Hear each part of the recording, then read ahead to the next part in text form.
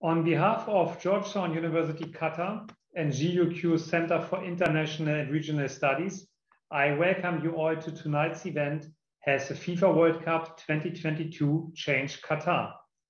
My name is Professor Daniel Reiche, and I lead the CIRS research initiative called Building a Legacy FIFA World Cup 2022. Today's event is the seventh in our World Cup 2022 lecture series. This is our second time hosting a panel discussion rather than an individual speaker. I believe no other World Cup host had to overcome so many challenges as Qatar. Be it first, the unquestionable need for domestic reforms, particularly regarding the living and working conditions of the migrant workers who constitute the majority of the population in the country. Second, the regional tensions in 2014 with some countries withdrawing their ambassadors from Doha. Third, the blockade, of course, that lasted from June 2017 until January 2021. And finally, Qatar had the responsibility to pursue the World Cup preparation during an unprecedented global pandemic. We still don't know how it will affect the event. However, recent developments look promising, and it might become a relatively normal World Cup unless the Russian-Ukraine war escalates into a larger global conflict, something that hopefully will not happen. Some of the changes that have taken place in Qatar since December 2010, which is when the country was awarded the 2022 World Cup, are remarkable, and particularly so when Qatar's policies are compared on a regional level rather than with developed democratic states, something that certain Western media outlets often do. For some developments, historians might one day dispute about which event changed Qatar more, the blockade by Saudi Arabia, the UAE, Bahrain, and Egypt, or the World Cup and the accompanying global spotlight in the lead up to the event. While some domestic changes can be attributed to the blockade, other developments happen in the context of the World Cup preparation. Nevertheless, some changes are shaped by both events. In today's panel discussion, we will talk about changes that have taken place in Qatar in the last decade and the challenges that remain. We particularly look at migrant workers and women's rights, societal changes in general, and how staging the world's most remarkable sporting event might not only contribute to diversifying Qatar's natural gas-dependent economy, but also impact its relation with other countries in the region and worldwide. It gives me great pleasure to welcome our guests. We will start with a 5-minute contribution from each guest, and after the 5 introductory remarks, we will open the floor to Q&A. Please use our hashtag CIRS2022 if you wish to tweet about this event. Also, check out our website for the previous 6 lectures, our blog, which has 27 short articles, and our podcast series of 18 conversations with experts on the 2022 World Cup. You can subscribe to our podcast Qatar FIFA World Cup 2022 on all common podcast platforms. Today's panel represents 5 different nationalities. We have experts from Belgium, Germany, Cyprus, the United Kingdom, and Qatar. What all of them have in common is that they live and work in Doha and can offer an insider view of the country and the Middle East at large, as opposed to the more dominant, complete outsider perspective when discussing the FIFA World Cup 2022. My first question goes to Professor Nonnemann. Gerd, as a professor of international relations and Gulf studies, as well as resident of Qatar since 2011, right after the World Cup was awarded to Qatar in December 2010, I would like to ask you, how has the awarding of the World Cup impacted Qatar's foreign relations and national security? Thank you for that. The first thing I'll say is that while I have indeed lived here now for 11 years, I've been coming to and visiting Qatar for over 25 years. So I can give a bit more of a longer term impression. And I've been, of course, following Qatar events since even before that.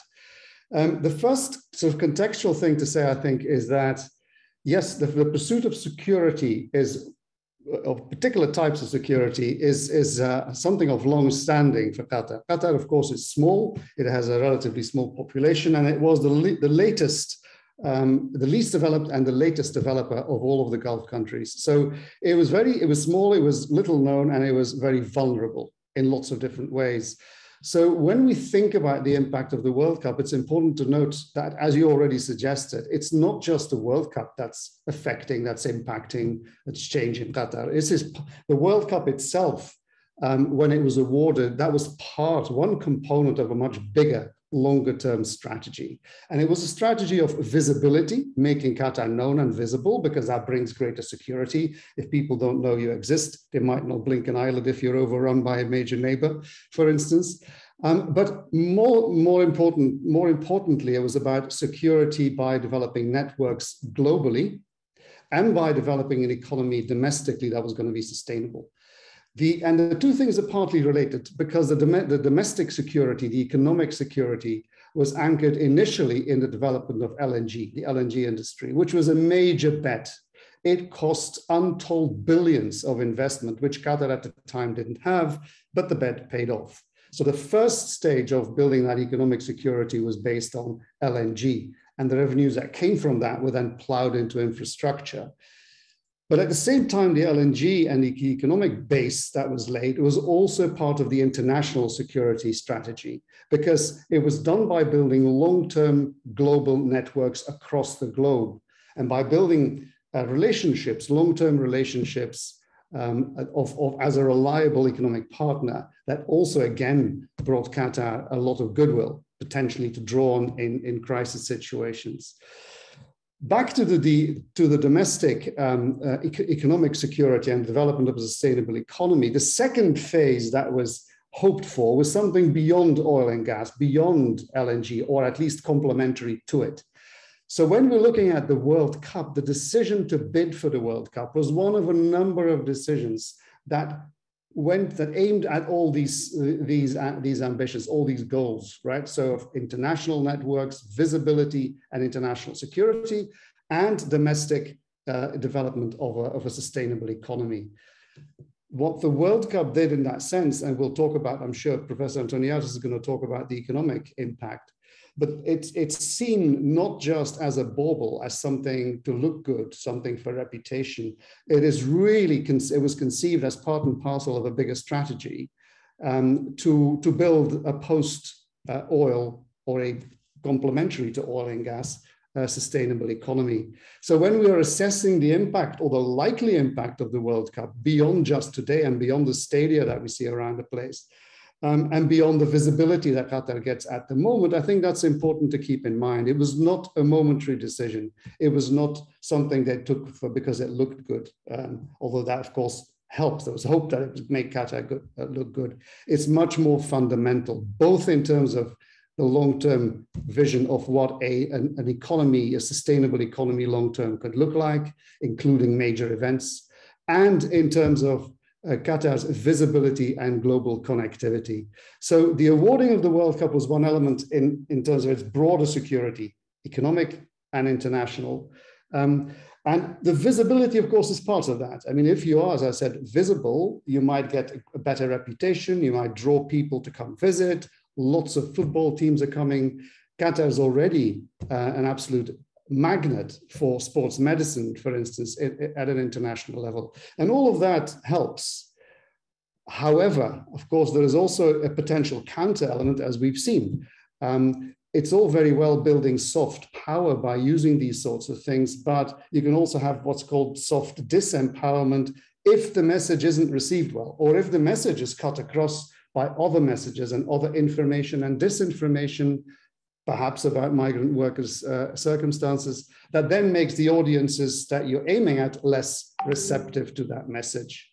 So this is still a work in progress, but overall, the overall strategy, of which the World Cup application was one part, has succeeded in making Qatar both very much more visible, very much better networked globally, and with a better support network across the globe. Perfect. Thank you very much, Gerd. My second question goes to Dean Al-Malki. Amal, representation of Arab women in the media, gender politics, and women's rights are some of your primary research interests. Qatar is portrayed in the Western media as a country that lacks women's rights. Although Qatari women such as you as Dean at Hamid Khalifa University hold important and influential positions. Did the awarding of the World Cup empower women in Qatar, and what challenges remain? I'm happy to be among friends here today. Well, I need to embed it within the bigger picture of human rights, and there are many factors at play here. Qatar is a part of an international community and abide by its treaties and agreements. Even before World Cup, and Qatar has also played a major role during the rule of His Highness, the Father Emir, especially diplomatic role, and had a penetrating soft power via Al Jazeera News, of course. FIFA, however, has its biggest impact and still does, as it's only, it doesn't only situate Qatar within the new dynamics vis-a-vis the world, but also the rest, but also proved to be an enabler factor to Qatar's progress and development. So it expedited, of course, the modernization. We see it in the infrastructure and the systems, one of which is the legal system, and more its multicultural positioning as a melting pot. And we know that 90% of the population in Qatar are non-Qataris and from different parts of the world. Now, the international discourse on human rights or of human rights have been mirrored with an internal one on identity, intercultural, and interreligious dialogue, all of which are manifestations of Qatar's outward agenda. Now, the challenge, however, is as it stands right now is that these narratives, how compatible are those narratives to, the human rights, of course, including women's rights, to traditions and social norms. But I would like to stand here and try to point a major issue, using FIFA to impose on Qatar to abide by international treaties within a statement. It's a statement that I don't agree on. I think the ground was set of such conversations to be held with decades of international education. Qatar Foundation is a big example of that, which produced interlocutors who made these conversations possible in Qatar. And not to forget the government's willingness to engage, and not only engage, but also to work on rectifying the laws and the procedures and implementing new approved systems to ensure the abidance of these treaties, especially on human rights. My issue is with this politicization of these matters and using them as a part of a propaganda against Qatar by nations or entities or even news agencies whose own record of human rights is questionable. Second, again, embedded within this context, the women's rights context is just a part of that. We see how the attack on Qatar and its lack of women's rights it takes a very reductionist colonial attitude. It reminds us basically that things don't change really when it comes to how women and Arab women or Muslim women are perceived in the West. Now, this doesn't mean that we are against those treaties. On the contrary, I think that there is a grounding and there is a robust conversation happening in Qatar about women's rights. Yes, there are loopholes. Definitely, there are laws to be changed, and definitely the applications of some of the laws are not happening. But this is happening already, whether it's on the academic frontier or even in social media, and you see it by the recognition of some voices, mainly women voices, really taking center stage. And then I think I've reached my point, but I think we need to embed the whole conversation into a one that takes into consideration the interrelated events and actions that led to those conversations to happen in Qatar. It's not a matter of FIFA or not. Yes, it expedited the conversation, just it's happening right now with women's rights, but I don't think it stops there. Thank you very much, Amal. My third question goes to Professor Antoniadis.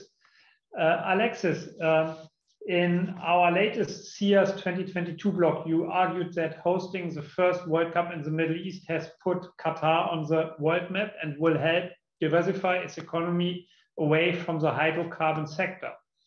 In your capacity as chair of international economics at Georgetown University in Qatar, could you elaborate on this, please? Thank you, Daniel, and thank you for the invitation to be here. So let me give you my thoughts on the economic aspect of it.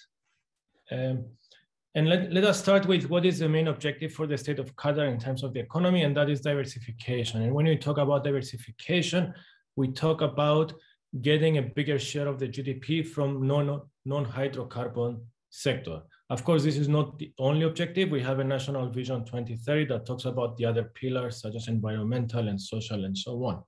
But we talk about diversification. And to understand the impact of the World Cup, what do we mean by diversification? We talk about preserving and managing the wealth for future generations. It's not because we think we will run out of LNG in 2 years.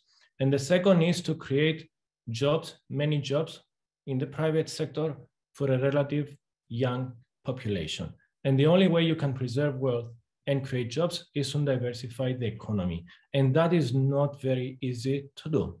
I think the Gulf countries have been trying and failing, if I can misuse the word, just because it's not easy. So we want to diversify the economy. So where does the World Cup fit into that? I think we need to put that in context. Allow me to share a couple of slides. I think it will make the discussion later. This is what the state of Qatar looked like a few decades ago, not that many, with nothing on the ground. So if I want to make sense as an economist of Qatar's growth, and I've been here for 10 years, I can think of a very simple model where in the first period we have no money and we have nothing. But we discover there is wealth underground. So as Professor Noneman said, well, there is no choice. You borrow heavily because you have a vision, despite everybody telling you don't do it. And this is the story of Qatar. Everybody's telling them don't do it, but somehow they do it and they prove everybody wrong. You borrow, you build Ras Laffan, you extract oil and gas, you monetize on it, and that you're done. And now you have money in your pocket. So that's the first stage. Now in the second stage, you start with nothing on the ground. That's a picture on the left, with a lot of money in your pocket. No schools, no healthcare. So what you need to do is spend the money to build the city. And it's very important to understand that. So this is a picture on the right. We've built everything. So the next step is you still have money, you build everything, is to go out and get businesses. And let me stop sharing there. So we are at this transition of going from the second stage to the third stage, which is to go out and get businesses to help us diversify the economy, to get tourists. And to do that, it helps if people know your country.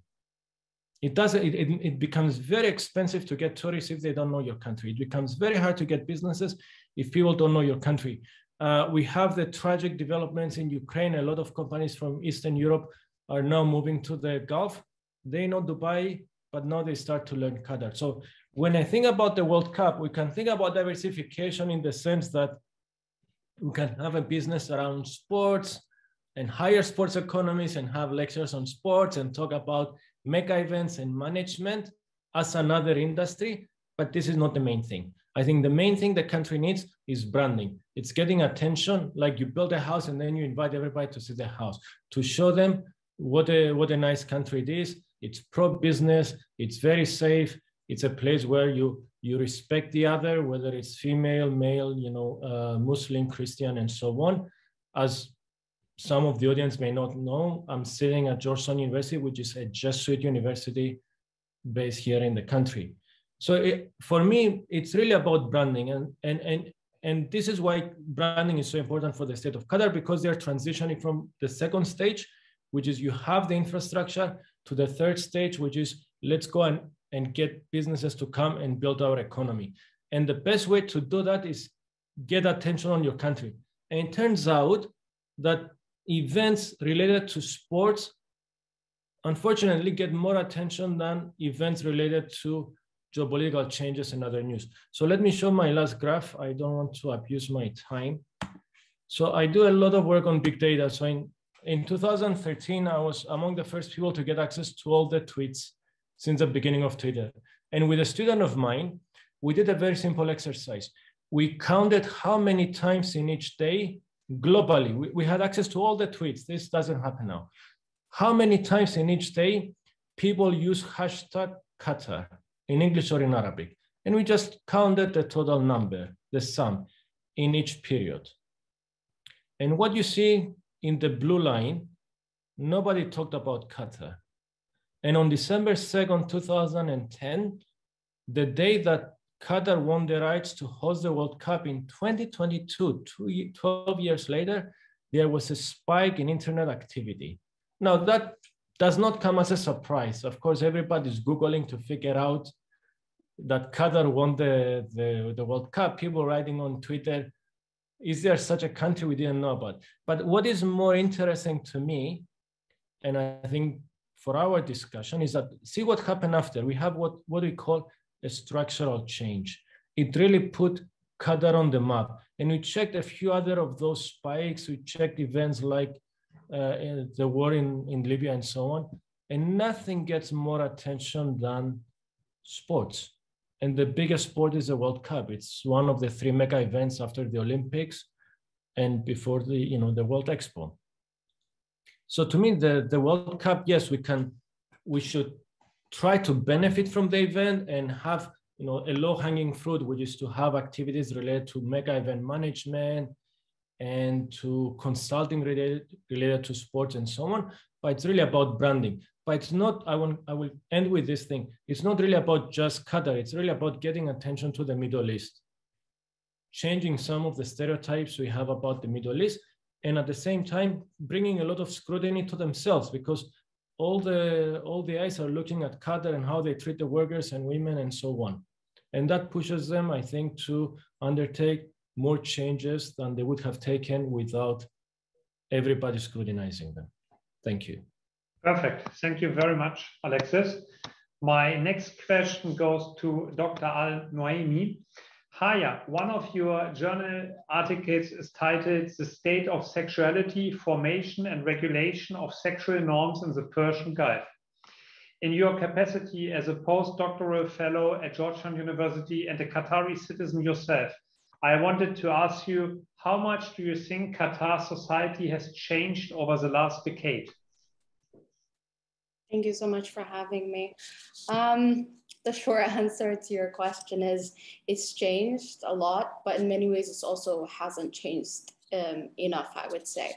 If I could just pick up on what Professor Antoniadis was saying, how FIFA kind of put Qatar on the map, something a bit that Professor Noneman also mentioned, this idea of global visibility. And it just gave me this idea of how global visibility sometimes can come at the expense of invisibility of inner dynamics that are happening within a country. So when I wrote my article about 7 years ago, a lot of the discussion was around youth issues that Gulf populations face. Regarding sexual norms, regarding safeguarding children, regarding things that are usually left to the jurisdiction of the family and not really a state, and this middle ground of tension where the state doesn't really want to involve itself so much into familial issues, but at the same time, families and family units kind of looking towards the state for answers on how we should manage our social dynamics. And when I was thinking about FIFA, one thing that kind of came to mind is Homi Bhabha's notion of this hybrid third space, right? Where it's the construction of a new culture, of a new identity in the face of colonial antagonism and inequity. And in a way, this idea that Qatar really gained its visibility through sports and through sports diplomacy is very much true. However, I think that Qatar has been slowly growing and slowly progressing in a way that many states have undergone in the international arena. The thing is, we start to see some positives coming out of these international sporting events, and we start to see how it can benefit infrastructure in really fantastic ways. Some of it is we see it in labor issues. We've made great strides in terms of labor issues, labor reforms, and ending the kafala system in 2019. But at the same time, there's also been a slower progression when it's come to issues of women's rights, when it comes to issues of children and child protection, when it comes to issues of, you know, how do we deal with certain social norms and the lack of legislation, you know, that protects a lot of vulnerable populations within the society. And I'm not for really kind of, how should I say this? I'm not really very pro this idea that, you know, sporting events should be the stimulant that you know, pushes us forward to making good decisions about our social norms or cultural norms. I think this holds a lot of echoes of a colonial past, like you know, Professor Dr. Amal was saying. However, I think that we should take these things, you know, in our stride, and we should kind of really look at long-lasting effects that we can leave behind, one of which is legislation. I mean, the development that we've made through labor reforms is a really good indicator of that. I think that we could do a lot when it comes to women's issues, but we should do it in relation to how we see our society is progressing. Thank you for that. Perfect. Thank you very much, Haya. Before opening the Q&A, my last question goes to Mr. Tounion. Max, no other topic has received so much international attention since 2010 as migrant worker rights. As head of the International Labour Project Office for the State of Qatar, could you please share with us what brought the ILO to Qatar, and how is the ILO's assessment of Qatar's labour market reforms? Thank you very much, Daniel, and thank you for inviting me to be part of this distinguished panel. So what brought the ILO to Qatar? Well, the role of the ILO globally is to set international labor standards and to support countries in implementing them. In 2014, the international trade unions brought a complaint to the ILO alleging that the state of Qatar was not fulfilling its obligations with regards to two conventions that it had ratified: the Convention on Forced Labor and the Convention on Labor Inspection. After years of negotiations, finally in 2017, a program of work was negotiated by the state of Qatar, by the ILO and social partners. And this program of work is the basis for the labor reform agenda in the country. It also led to the establishment of the ILO office here nearly 4 years ago. Now, what we can say is since that time, in that 4 or 5 year period, we've seen really tremendous change. A whole suite of labor legislations introduced, institutions very much built to support the implementation and enforcement of this legislation. But for sure, there is still ways to go. There's still work to be done. I think I want to highlight really 3 key developments, 3 major milestones, and also, 3 priorities for the year. And it's a bit, due to time constraints, we'll have to be quite limited, but I do want to underscore the breadth, really how comprehensive these labor reforms are. There's not enough to fit into a short intervention like this. But key highlights, certainly, as was mentioned earlier, relate to the dismantling of the kafala system, which has led to labor mobility that previously didn't exist in the country. In the 1 year since the reforms were introduced in October 2020, 240,000 workers have changed jobs, which is a phenomenal amount of workers and labor mobility that, in the previous year, for example, for comparison, there were less than 17,000 workers who changed jobs, and the year before that, less than 9,000. So that's fundamentally changing the power dynamics between workers and employers, and really incentivizing employers to provide better working and living conditions, better wages in order to attract and retain a workforce. The other major development I want to highlight relates to minimum wage, and the establishment of a non-discriminatory minimum wage. In March of last year, this came into force, and it has benefited 280,000 workers. We've seen 280,000 workers seeing their basic wage increase to the minimum wage threshold of 1,000 riyals per month. In addition to the 1,000 riyals basic, employers are required to cover the cost of workers' accommodation and food, which can be provided directly or through an allowance of 800 riyals total. And very importantly, the law establishes a minimum wage commission, meaning that there is a body that will review on an annual basis the impact of the minimum wage and propose adjustments. The third key highlight of the reforms that I want to mention is the social dialogue between governments, workers, and employers. Now, this is happening at the higher level, the strategic level, between the government and between the international trade union movement and the International Organization of Employers, but also now at the enterprise level in Qatar. For the first time in the region, we have elected migrant worker representatives in enterprises. And this is something that began just with some initial cautious baby steps, but now something that the government is fully recognizing the benefits of.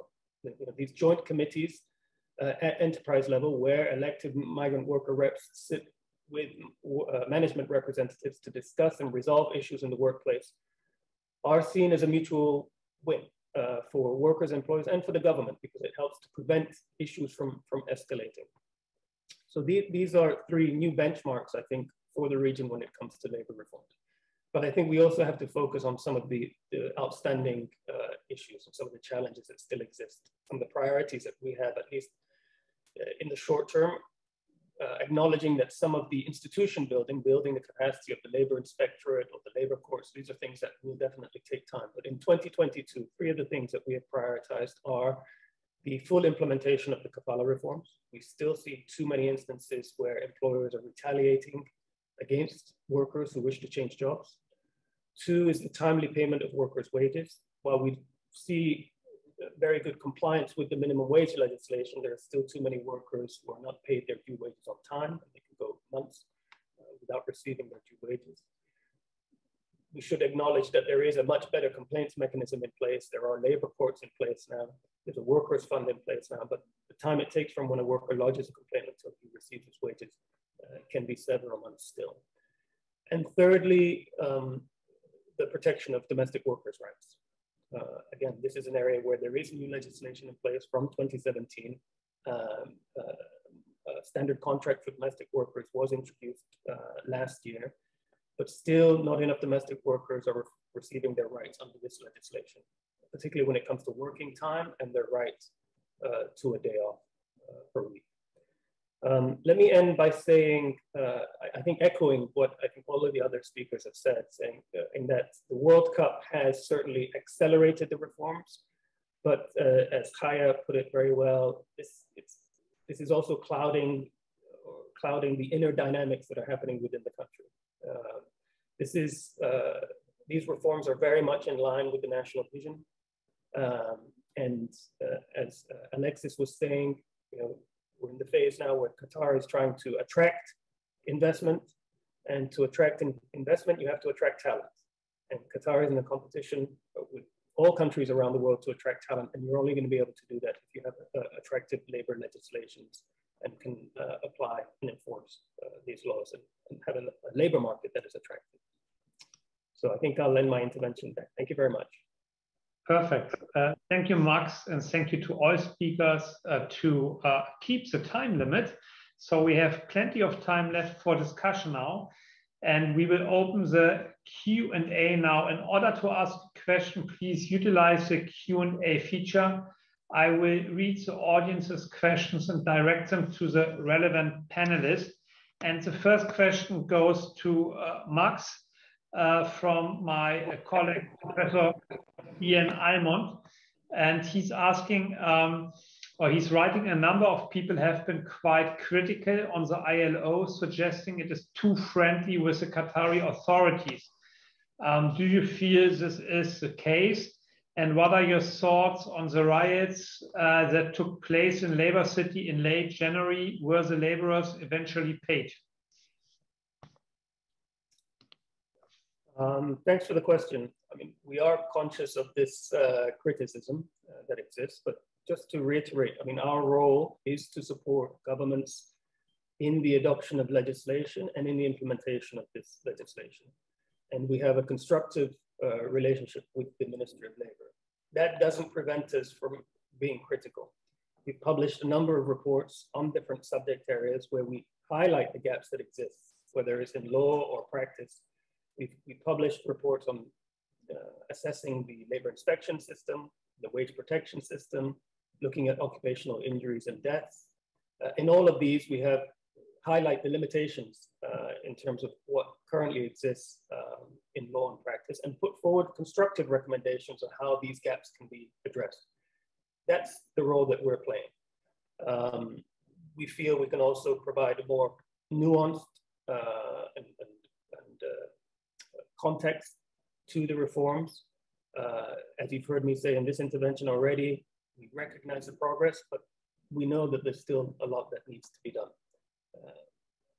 Also, in addition to the work of this ILO project office in Qatar, we also have at the global level the ILO's Committee of Experts that looks at the application of conventions and recommendations.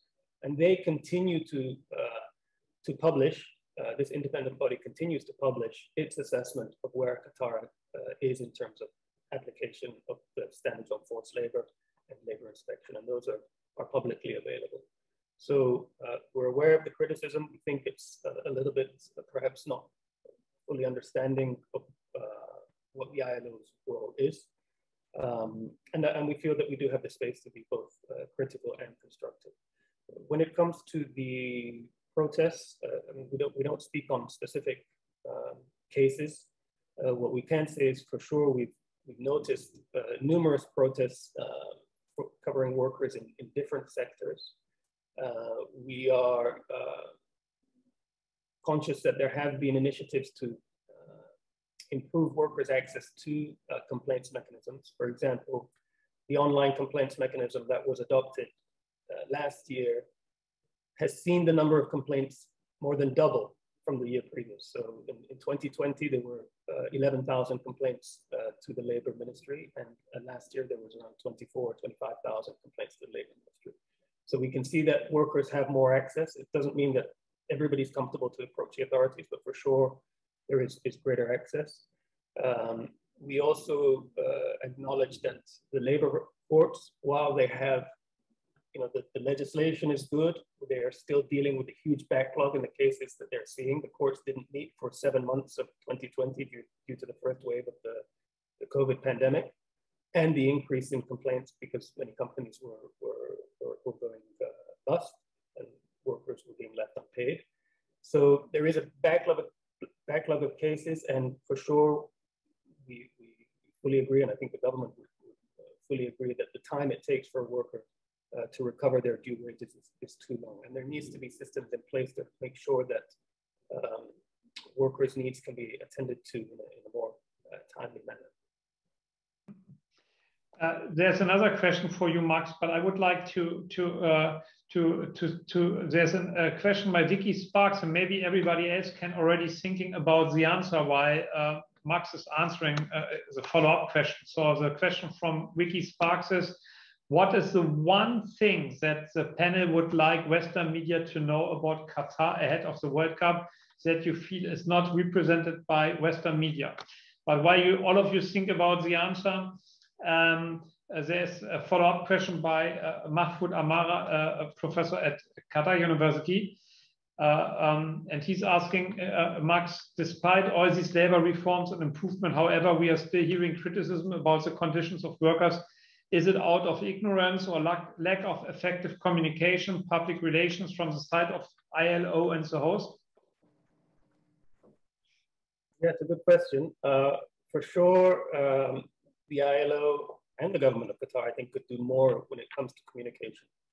I think we've seen improvement in the past few months on this. We now see from the Minister of Labor's Twitter feed much more communication in terms of the number of labor inspections it's done, the number of complaints it's receiving, the number of workers who have changed jobs. I think that helps, that transparency helps to show the world that these reforms are having a benefit or are benefiting workers on the ground. But the reality is that still, if any journalist comes to Qatar any day of the week, they'll be able to find a worker who has grievances, legitimate grievances, whether it's non-payment of wages or accommodation standards that don't meet national legislation. And that's always going to be the lead in a story. That's the human angle that's going to lead in any article. So it's only when we have the opportunity to have in-depth conversations like this one do we, I think, help to change mindsets a little bit about the context, the nuance, the complexity of introducing labor reforms in a relatively short period of time. But I think after these conversations, I think people change their minds somewhat and can acknowledge that the trajectory and the commitment is very positive. And there are no quick fixes. There's no instant solutions to this. This is a work in progress. Mm-hmm. So for the question, what is the one thing you want the world to know about Qatar? I'm calling now the panelists in opposite order to the beginning. So first Haya, then Alexis, then Amal, and finally Gerd. Haya, what's your take on the matter? Which question are we answering again? Is this? What's the one thing you want Western media to know about Qatar? One thing that I want Western media to know about Qatar, that we'll follow our own trajectory, whether there's a FIFA or not, to be honest, when it comes to at least social dynamics. Maybe when it comes to things about foreign relations, when it comes to maybe economics, that might be a bit of a different story. But when it comes to social development, I think that we'll follow our own trajectory. And I think that's a much safer road to go down on, because it's a sustainable one. And you know, international sporting events might look good on the outside, but really what we should be concerned about is whether it feels good on the inside. And I think there's some good work being done, slow uptake, but I think there's some good work being done in regards to, you know, first and foremost, labor issues. And I think women's rights, we're slowly getting there. And I think as well, a really important point is child protection, really safeguarding children, really looking at youth issues from a holistic standpoint, you know, beyond what these international events can do for us. Mm-hmm. Thank you. Alexis? I don't have anything specific. I think there is too much attention, and I think for good reasons, on labor rights. So women rights, you know, so I don't think it's fair to say, well, they should spend less time discussing that and more time discussing, oh, this is a nice country, we have nice parks. But I think that it's not about the topic, but spending more time to get to know the country before they write an article. Because what I see is, and this is not the problem of those reporters or on the particular story, but the people write articles that get clicks. And I think that's the thing that has to change, not, you know, what they talk about. Find the substance and not what will get them clicks. Mm-hmm. Amal? I believe Qatar has been seen through filters that are distorted by misinformation, disinformation, propagandas, and other things. I think the Western world need to reconstruct. And sorry for generalizing and calling it the Western world, but I think the other parts of the world, I think needs to reconstruct a human filter through which they can see Qatar, which is a very young nation with a very young ruler and a young population, educated, intelligent, who are trying to negotiate their own identity and their place in the world. That's it, basically. Mm-hmm. Not to say that, of course, human rights are at the top of our agenda. Women's rights, definitely at the top of the agenda. Many things need to be done. Many things need to be done in terms of women's rights. But engaging with international treaties is only one factor. Other institutionalizing women's rights, creating a monitoring entity, education. So there are other factors that are important beyond 2022 World Cup. Gerd? Well, it's a difficult choice, right? I mean, certain things you would want to get out there, other things you'd want to change the picture completely. But I think that one of the key things really is what's been suffusing our conversation so far. That's to say that this is a country that's not cardboard. This is not some caricature. as represented by a lot of the media from outside. This is something that's living and breathing and thinking and developing from the inside. And that links to the point that many people made in this panel so far. A lot of the initiatives that we see highlighted or accelerated in the context of this World Cup attention have actually got their roots in local society and in strategic thinking about future developments on the part of the leadership. That's why some of the things that are now happening, as I would argue, are not short-term. These are long-term things that have roots and they've got roots because they're linked to genuine local thinking about these things and strategizing. And that didn't start in 2010. So that's one of the key things. If I can just attach a footnote to that, one of these elements, examples of, as I say, the representation of Qatar and Qataris as this kind of cardboard caricature is this thing about, oh, they have no football culture, right? You just need to come spend some time here, not just a couple of days, some time, and not just in the heart of the capital, but go around. And you know that that's not true, right? I mean, Pele came here, one of the biggest events back in the 1950s or 60s, was when Pele came to play an exhibition match. The one big stadium was totally full. It's like half the population was there. So, you know, that's just one little example of one has to break through this caricature and it's almost inevitable, right? I mean, people from the other side of the world, without much information about what goes on in places like Qatar, will make up their own caricatures, especially if it's rooted in a long history of looking at these people from this part of the world as other, right? So we just have to break through that by exposure, but including not just telling nice PR stories, right? And that's I like this particular webinar because we're willing to be open, look at the warts, you know, all the negatives, the problems, and actually addressing them. That's what was clear in Max's presentation. But actually, I've been struck by the extent to which, certainly in a comparative sense in the Gulf region and in the Middle East, the extent to which the authorities here have been willing to engage with the critics. I mean, compare the access that, well, this is the only ILO office anywhere in this region. Compare the access that Amnesty International has had. I mean, you know, so that doesn't make all the problems go away, but it is actually worth noting that willingness to engage with criticism. And again, I think this is not just a question of painting a nice picture for the moment. This is something that's got much deeper roots.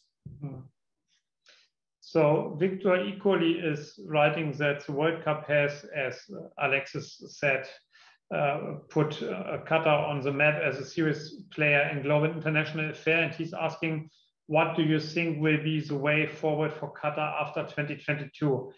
I mean, maybe if I can add, it's a question I often get from journalists, etc.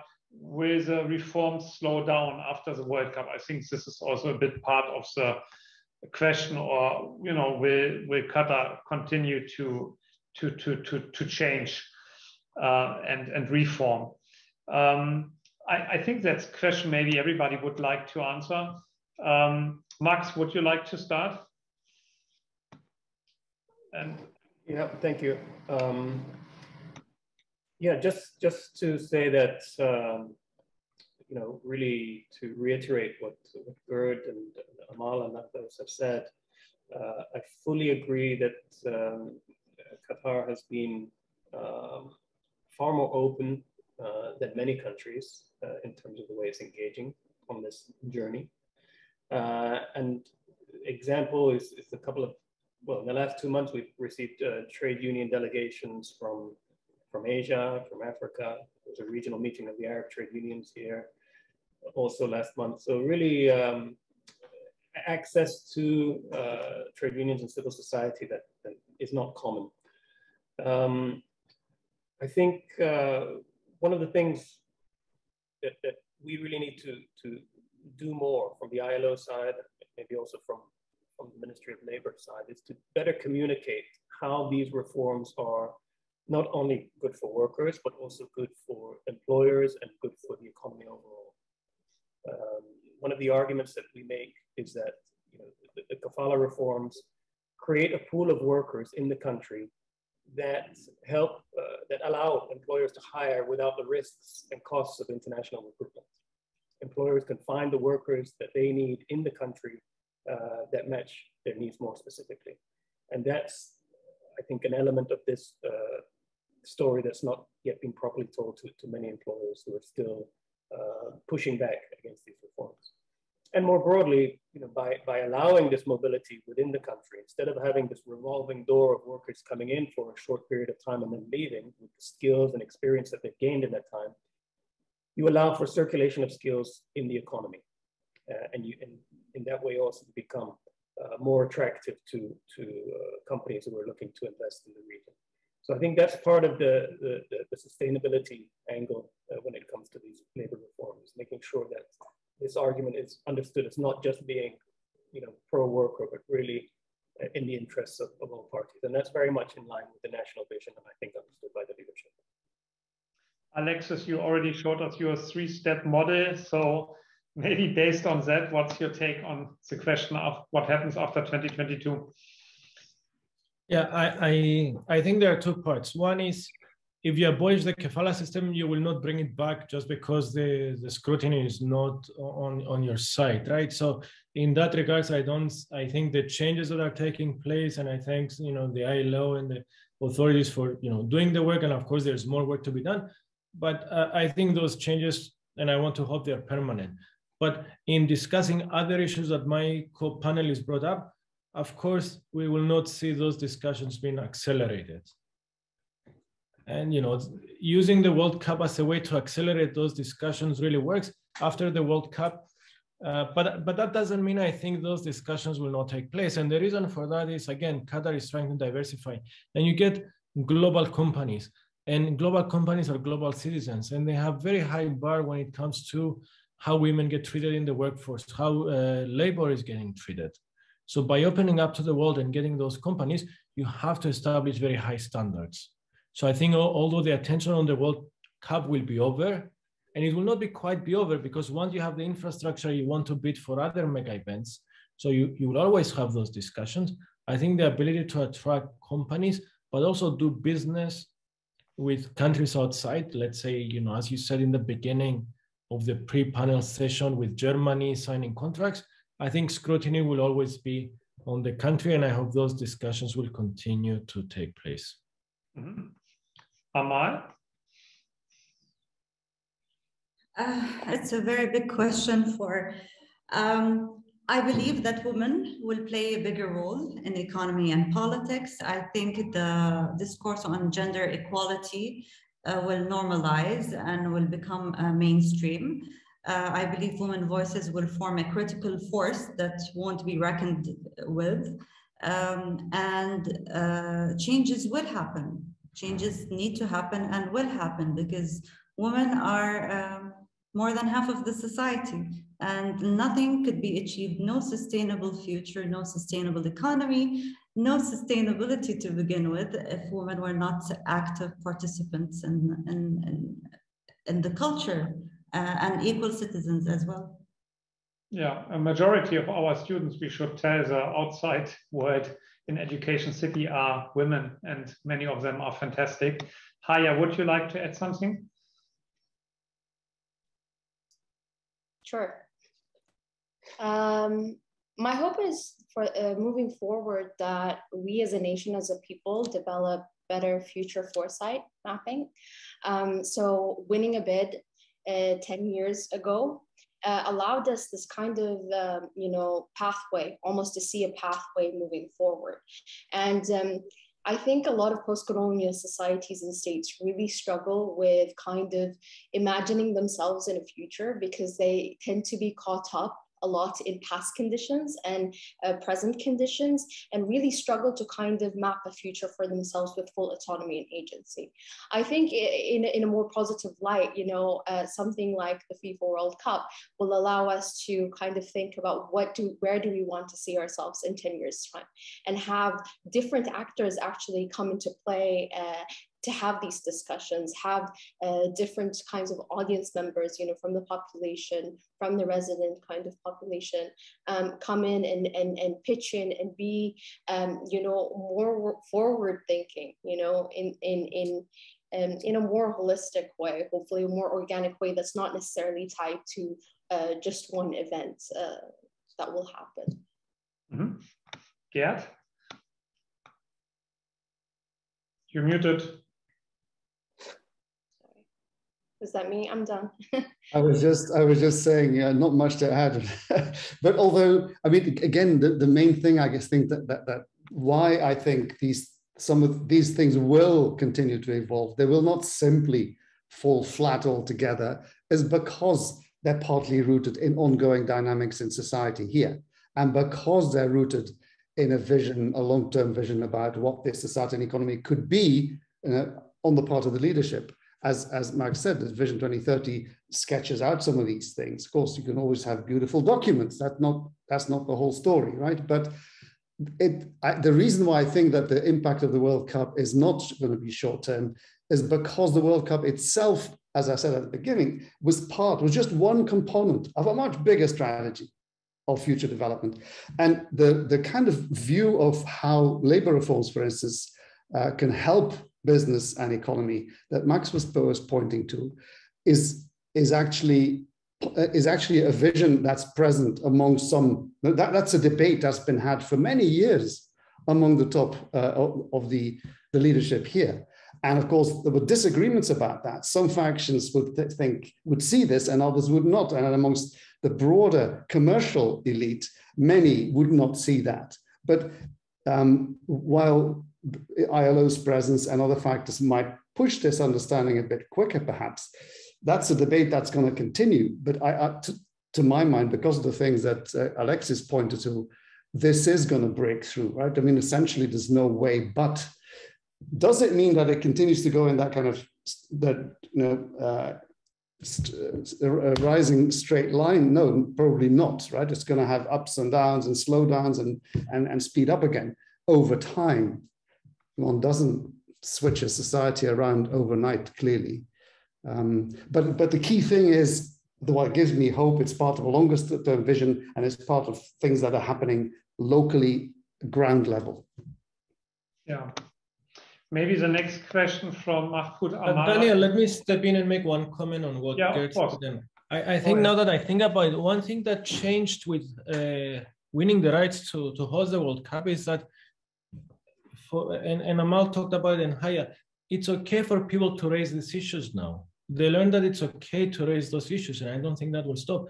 But also the authorities learned that it's okay to talk about this issue because it benefits the country, it benefits society, it benefits the environment, the economy, and so on.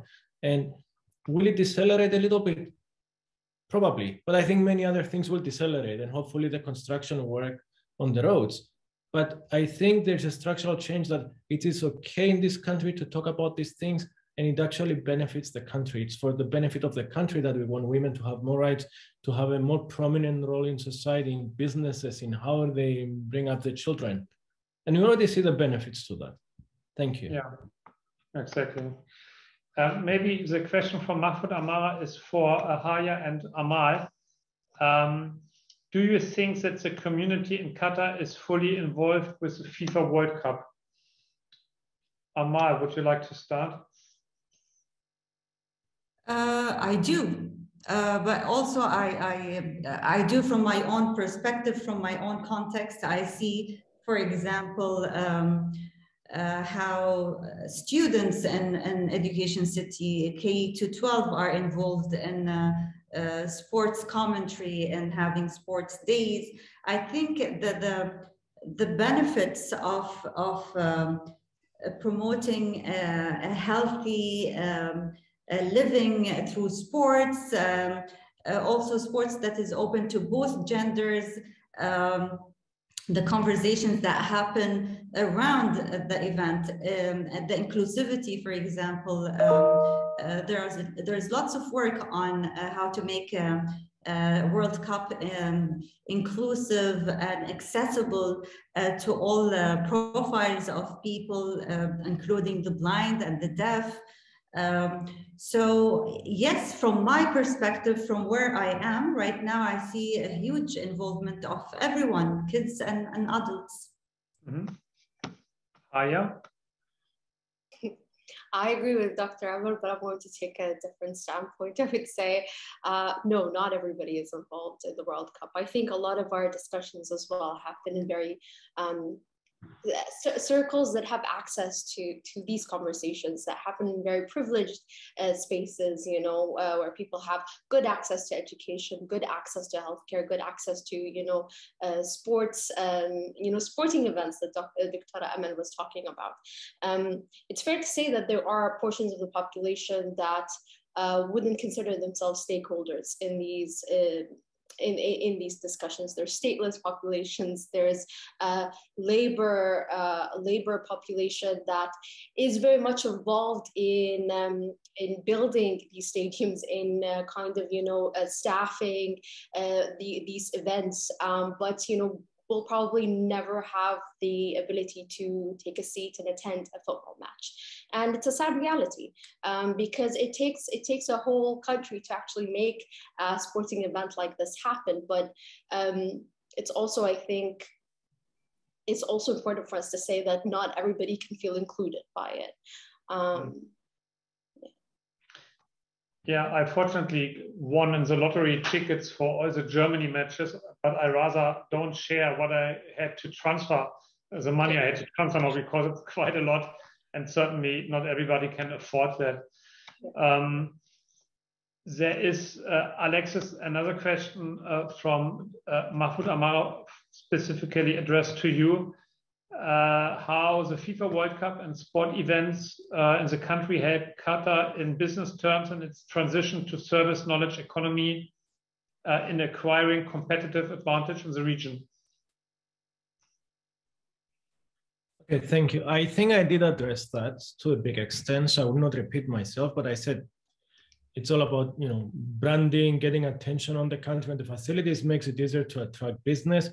And as everybody said, especially when you compete for talent, you compete for companies. So you try to build an advantage. Now, on a knowledge-based economy, Qatar Foundation, Qatar University, HBKU, this is what gives you a knowledge-based economy, not the World Cup. Okay, but what the World Cup does, I think it's raise awareness about the work the state of Qatar has been doing to improve educational attainment. Again, through many institutions, many centers of excellence, improvements in the educational system. Of course, the tourists will not see that, but hopefully they will see Education City and the nice buildings, and they will visit the library. And then when they go home, they will start Googling it a little bit, and they can find out that I would go back to what Aman said. This is a small country. They say when His Highness the Father Emir was born, you didn't have a single school. And we went from that to what we have now. We went, you know, a country of 300,000 people to have the World Cup, Al Jazeera, Qatar Airways, all this infrastructure. So I think it puts that in perspective. Mm-hmm. And I maybe add just a couple of lines. I think one of the things that has been accelerated, not initiated, but accelerated, is precisely infrastructure. And it's been accelerated in such a way that's really quite extraordinary. So the kinds of facilities, transport, metro, and so on and so on, the interconnectivity of the whole country it's caught up with other places in the region, and in some cases overtaken them. So in that sense, that acceleration I think has some chance of giving Qatar at least a leg up, right, in that competition for investment and talent. Yeah, Dennis McCormick is asking an interesting question. He's asking, what can Qatar do to enhance its reputation to those places not interested in football? It's a good question, because I've discussed with my students a number of times the following question: is football really the #1 sport in Qatar, or isn't it cricket if we look at the composition of the population? So what can Qatar do to enhance its reputation to those places not interested in football? I think this is an international relations question, Gerd.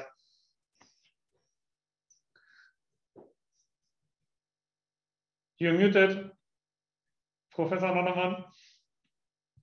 I seem not to like the sound of my voice. That's a difficult one, but it goes back to what Alexis was saying, and I was alluding to at the beginning, right? That you make yourself visible by any means.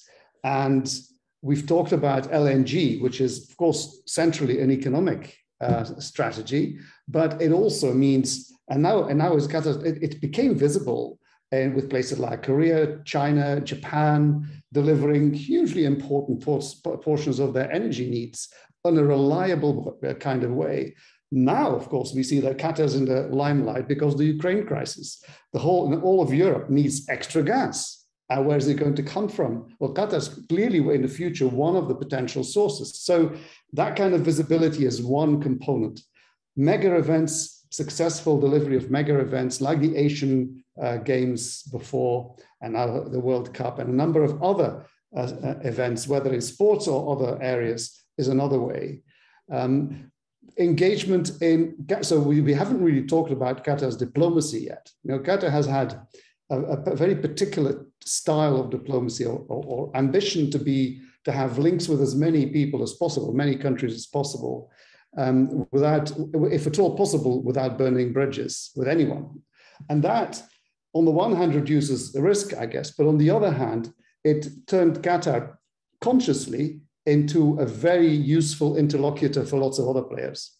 So the Americans called on Qatar ultimately to facilitate relations or negotiations with the Taliban. With the whole change in the situation in Afghanistan and then the evacuation efforts, Qatar was absolutely central. Even in the negotiations over the JCPOA between the US, Russia, Iran, and so on, again, Qatar plays some role. So that kind of that's another way of making yourself visible in a non-threatening way that shows you're useful to lots of parties without necessarily having your own agenda. So I think that's what Qatar has been doing. This is all part of a much bigger security strategy that's been pursued really since the early 90s and particularly actively since Sheikh Hamad became Amir.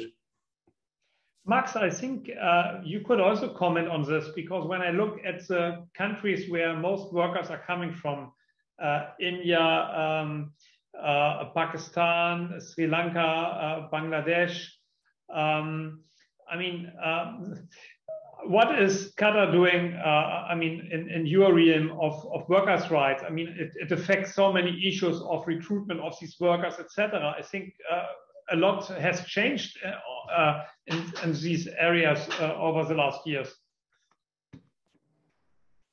Yeah, I think Qatar and some of the work it's done is helping it to become the destination of choice in many of these migration corridors. And I think it's not quite there yet because, you know, to make migration safe and fair and productive, you know, it requires efforts at both sides of the migration corridor. But for sure, I would say there is a level of recognition by the countries of origin of the efforts that are underway. And you can see this from not only the government delegations that are coming to Qatar, but also from the civil society and trade union delegations, that this is a space in which they can cooperate to improve working conditions. So I think the perception is also evolving and changing in many countries. But again, this is not something that can be fixed overnight. The issue of recruitment costs is something that's still deeply ingrained. The vast majority of workers are still paying recruitment costs to come to Qatar. It needs to be regulated on both sides of the corridor. And making sure that, you know, first and foremost, the issue of wages and timely payment of wages is the reason why people come here. And, you know, it's on that basis, you know, the success of the migration experience will be judged. Mm-hmm. Thank you. Yeah, go ahead, I dream that Qatar would be a cultural hub.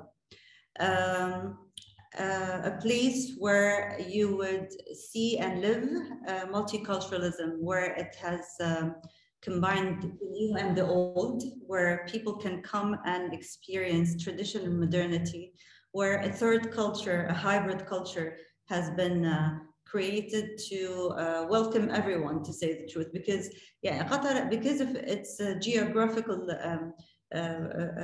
placement too, has always been multicultural and has always been a place where people from different ethnicities and different religions and different sectors have either passed through or lived in. And I believe with the population in Qatar that I don't think would be fixed anytime soon.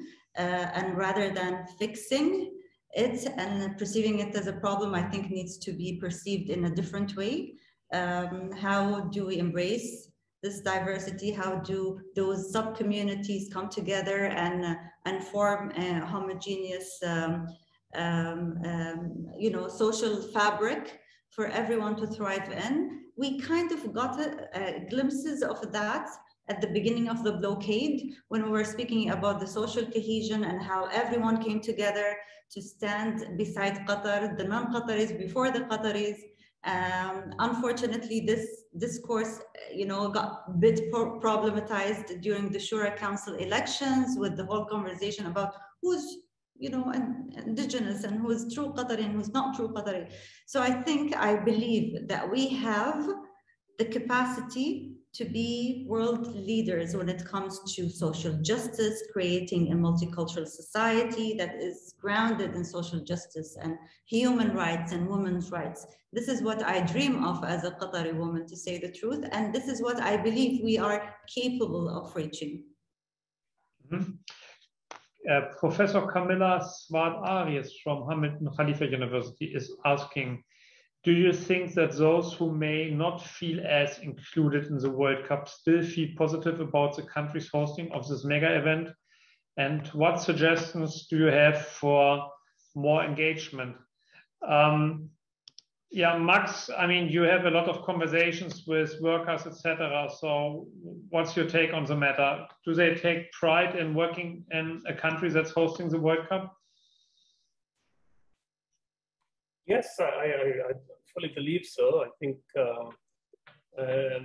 everybody's excited about the World Cup and what's coming next. But, and it depends on your situation, of course. But for most low-wage workers, it's certainly not the priority. The priority is sending money home to your family. To give you some context, in some of the studies we've done around the minimum wage, you can see that low-wage workers are sending around 80% of their income back home to their families. So frankly, they're not spending much money here. They are looking at maximizing their income, even maximizing their working hours in order to earn enough to send back home. But of course, there should be opportunities for workers to have recreational activities, to be able to enjoy the sporting facilities and other parks and everything else that everybody else is able to enjoy, especially with ensuring the right to a day off for all workers, including domestic workers, I think is essential. But yeah, while they're excited about it, I really don't feel for most it's forefront in their mind. I remember when going to a match at the FIFA Arab Cup in one of the stadiums, I think it was an Al Bayt stadium, there were written all the names of the workers who built the stadium. That's something I really like. And I would like to also refer to one blog we had from Professor Susan Dunn from Northwestern University. She wrote a blog on titled Qatar's Golden Opportunity to Create Football Fandoms for Migrant Workers. Maybe you want to have a look at that. And it's not just about going to the stadiums, right? It's also about providing other opportunities to matches on big screens throughout the city and things like that, which I assume will be done at the World Cup.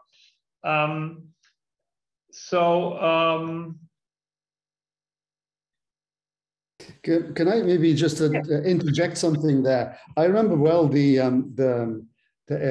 Arab Cup, right? The Arab Cup, when that was played across the region, where Qatar eventually won And the sense of excitement that was across Qatar and across Doha was just like with the instance in the blockade that Dr. Amal referred to. It was extraordinary. I mean, you had in the places outside in there were fan zones, but there were also public spaces with huge screens.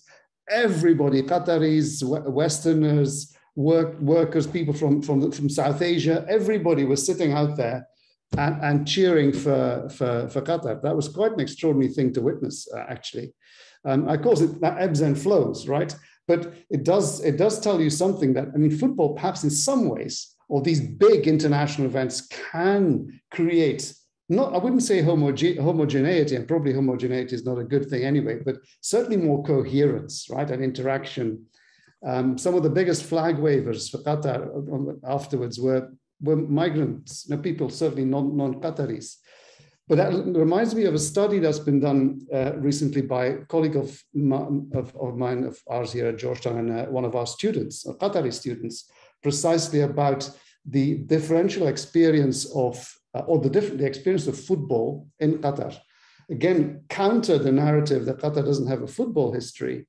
They found that it's very there is a very clear association of Qataris with particular football teams, but very often they don't go to the big stadia to watch them. They watch them all on big TV screens in their majlises, right, where people gather, men gather, and it's a family thing, and very much extended family thing, and among women too. So it's just the experience of how football is how they are fans, that's different. But that's for those local clubs that are associated with particular neighborhoods and particular families and clans. What might be happening with something like the World Cup and before the Arab Cup is that you break those silos, right? And this is where then they might go out, and they do go out. People of all nationalities, including Qataris, do then go out to these big stadia. So I think that would be an interesting thing to follow, how these bigger games, these international games, change, if they do at all, the way in which fans from different nationalities, including Qataris, relate to each other. Yeah, I believe we have answered all questions. I mean, sport will certainly remain a main policy tool for Qatar. In 2030, there will be the Asian Games in the country. Qatar is bidding for the 2027 AFC Asian Cup. So, but let me ask you in very general terms, a last question to everybody. What do you wish for Qatar for the future? And I will call this panelists in opposite order to the beginning. Max, if you could start, what do you wish for Qatar for the future? I wish that that these reforms are really appreciated by, I'm speaking about the labor reforms, are really appreciated by all parties, and that the mutual benefits of it are seen by workers, by employers, by the economy as a whole. Haya? Yeah, I'll build on what Max said. I think my hope is for different kinds of reforms, so social reforms, political reforms, to reach a wider audience in Qatar, and for it to kind of simulate, more cohesion or, more togetherness. What Professor Gerd was saying, for that moment to not just be in moments of joy at the end of a football match, but for it to be at something that, we've collectively reached as a result of hard work, collective action, and just pure reform. Alexis? Yeah, I think it would be nice for the world to get to know Qatar. Like, we live here, we know the country, it's so safe, it's so nice. We see problems as well, we see areas for improvement. It would be nice if the World Cup is an opportunity for more companies and people to really get to know Qatar, to know the culture, but to have those discussions, not to be a one-time thing. Amal? I wish for Qatar to institutionalize women's rights, and where that would be maintained afterwards by civil society that doesn't exist right now in Qatar. I wish for men and women to be equal citizens. And I think it's only then that we would speak about, as I said, sustainability in the future. Mm-hmm. Gerd? This time I unmuted myself without prompt, I hope. I can just reflect what everybody else has said, really. It's this thing about bedding down and further evolving all the changes that are already happening, you know, without losing what's here, but kind of what's the word? I don't mean indigenous, authentic. An authentic continuation of some of these trends driven by a conversation between Qataris and non-Qataris, and Qataris of all stripes and non-Qataris of all stripes. We know that these things go slow, and perhaps it's a good thing that they go slow. You can't simply decree these things overnight. But I hope that the evolution that we've been seeing with fits and starts continues. And I have hopes that it will, with fits and starts, but I hope it will. And that it's a generational thing, but I'm certainly on the optimistic side. Mm-hmm. Perfect.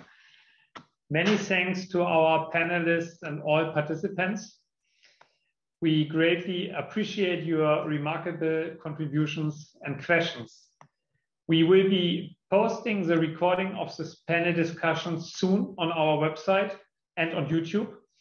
So be on the lookout for that. Also check out our website for previous lectures, blog posts, and our podcast series. Contact us if you would like to get involved, for example, by contributing to the blog.